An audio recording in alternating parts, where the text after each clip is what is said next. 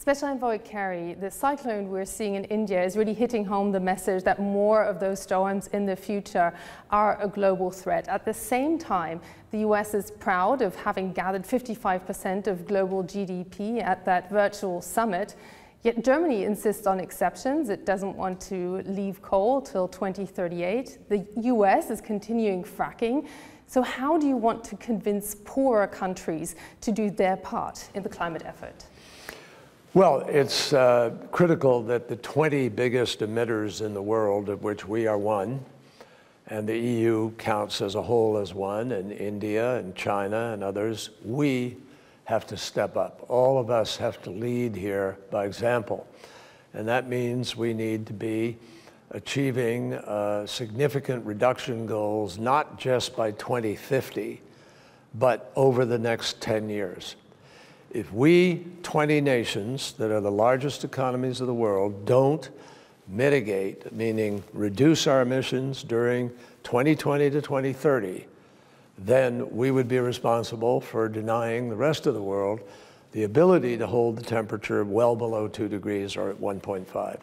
So that's our imperative. That's what we're trying to now hopefully achieve through climate diplomacy over the course of the next months before we go to Glasgow. So in Glasgow, the less developed world will be able to know that we've got the $100 billion we've pulled together that has been promised, and that we are doing our part to keep 1.5 degrees alive. Now, reducing emissions is the one thing. At the same time, the Earth's lung is under threat. Brazilian President Bolsonaro was also around that table, pledging that he would reduce illegal logging, stop it till 2030. At the same time, the Amazon rainforest is seeing a 10-year high in its decrease. How is the United States going to apply pressure that those pledges are also met? Well, we're working with President Bolsonaro and with his team. We've had several conversations.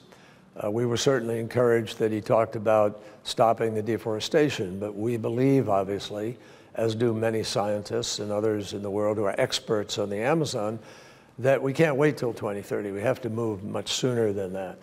But we have to work with the country, the sovereign nation that has control over its own land, and reach some kind of an agreement if we possibly can. Obviously, there will be a need to have some kind of enforcement that's credible, and that we have a different approach to this than we've had previously.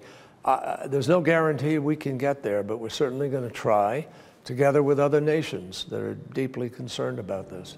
Now, you've just met all major political actors ahead of those September elections, the end of the Merkel era here in Germany. How would you feel about a government going green? Looking at the polling, the Greens could actually have the first time the chance to form a government here. How would you feel about a green government at the helm of Europe's largest economy going into that crucial climate summit in November in Glasgow? Well, it's up to the people of Germany to decide. You know, it's not up to me and how I feel or President Biden feels about it. We certainly support the policy of addressing climate crisis. And obviously the Greens are very seized by and engaged in that particular issue. But this is for the campaign ahead, not for us. And unlike Russia, we're not going to involve ourselves in other people's elections. But you also discussed with the Pope that he should probably participate in that climate summit. Is that a sign that you politicians will no longer be able to solve it alone? No, it's a sign that a head of state, remember, he's also a head of state. Not a very big one, no. But not a very big one, but it speaks volumes that even as a small one, but as a very, very powerful moral leader in the world, and the leader of more than just the 1.1 billion Catholics, but a very powerful voice who wrote a remarkable document in Laudato Si. I think he can help invigorate the folks who are gathered there and have a message for the world about the importance of what is happening there. But there'll be many leaders there who will also join in that effort. This is the world's most important moment with respect to multilateralism and a global effort to solve a major international challenge. And if we don't get it right in Glasgow, then we will be leaving certain parts of the world in chaos and disorder and great pain over the ensuing years. The less developed world has not caused this problem. And they are patiently waiting for the developed world to step up and exercise their responsibility. And young people are asking adults to behave like adults and get the job done. So that's what's at stake. And I think I'm delighted to hear that His Holiness wants to come and wants to do this. And I think his voice will be very important.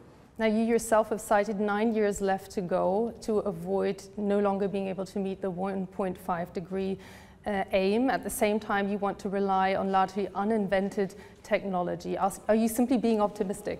Well, let me answer two parts of that. First of all, it's a mistake just to kind of have a finite number of 9 years, et cetera. Scientists gave us a broad range, saying about 12 years left to make the most important decisions to avoid the worst consequences of climate. But nobody can be that precise with respect to the environment, about 1 year or 2 years. The idea is we have a very short period of time, and we have to make those decisions. Now, what I said about invention with respect to it, the IEA, the International Energy Agency, has said that 42 of 46 critical technologies are not yet capable of being brought to scale and put into the marketplace. That's what I was saying. It's not that we haven't invented some of these things. It is that they're not at a scale where they are commercially viable yet.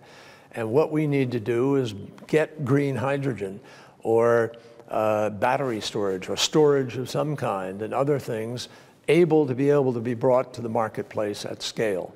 That's when it becomes a really viable opportunity. But certainly with solar and with wind and hydro and geothermal, we have a set of options that get us very, very close in many, many places where those are available.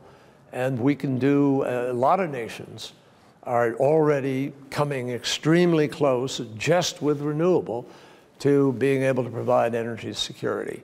Now, I'm confident we can do this if we put our mind to it. And very large sums of money are now beginning to move from the private sector into investment in the sustainable alternative renewable development field. So I think, I'm confident and optimistic about our ability to get this done, providing we pay close attention, not just to 30 years from now with a big target, but with a very specific set of plans for how we will reduce sufficiently over the next 10 years. 2020 to 2030 is the key decade of decision, and that's what will decide a significant part of all of our future, of the planet's future. Just one final question. When such close allies get together, surely you have to talk about the situation in the Middle East right now. How much longer will the United States block a resolution calling for an end to the fighting in the United Nations? Look, I'm not ducking your question, but it's not my bailiwick right now. I'm the climate envoy, and President Biden and Secretary Blinken are speaking to this issue, and I leave it to them to do so. Special Envoy for Climate, John Kerry, thank you very much for talking to Deutsche Welle. Thank you very much. Appreciate it. Thank you.